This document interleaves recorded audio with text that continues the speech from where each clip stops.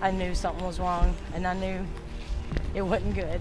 On March 12th of 2008, Shauna and Britt Burke had a life-changing experience. I heard a noise. I didn't know what it was at the time. It just alerted me. Shauna Burke then ran to the back door to call Gage. This is where we were. It was the first time her dog didn't respond. I knew something was wrong. And I ran outside. And I seen him laying there by the fence. And I ran to him. And I saw the blood.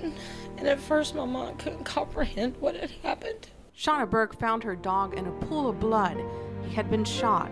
The Burkes say their neighbor did it.